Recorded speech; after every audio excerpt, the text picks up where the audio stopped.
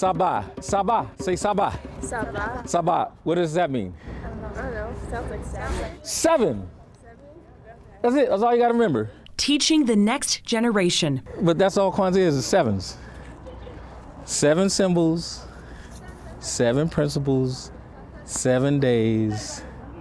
The last 7 days of the year plus 1 first day of next year. Michael Harris spends the first day of Kwanzaa each year at the state capitol. For many people, it's just a reminder of what Kwanzaa is. It's real simple, but then it's very complex, and people of African descent take their own deep dive in their homes, in community celebrations, about what Kwanzaa means today. It was created in 1966 by Dr. Maulana Karinga in Southern California. Imhotep Al-Kabalan has been celebrating in his home since 1980 and showed us his setup. You have the Kinara, which is the candle holder, and that represents the ancestors, the first ancestors of the African people. And like tonight, or today, we light the candle of Umoja, unity, the black candle, and we talk about what that means. He says each principle and symbol of Kwanzaa has a word in Swahili. Because as African Americans, our language was taken from us, and so we're relearning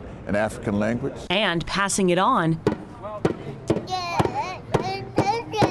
to the little ones. Alea had looked up something about Kwanzaa yesterday, and we don't know much about it, so we decided to just come out and learn personally what it is about the holidays. I think that it's better to experience it than read in the book, because the more you experience it, the more you learn about it more. These sisters understanding their roots. You know, if you know where you're coming from, then you have like a better view on your future. In Sacramento, Oh yeah, Happy Kwanzaa. Brittany Hope, KCRA 3 News. All right, so we learned there that Kwanzaa's 7-day celebration. Here are some other gatherings that you can check out in our area here. Friday, there will be a Kwanzaa market at Florence Square Plaza where you can shop from Black-owned businesses in South Sacramento. Saturday, starting at 6, there will be a Kwanzaa celebration at the Wackford Center. That's in Elk Grove.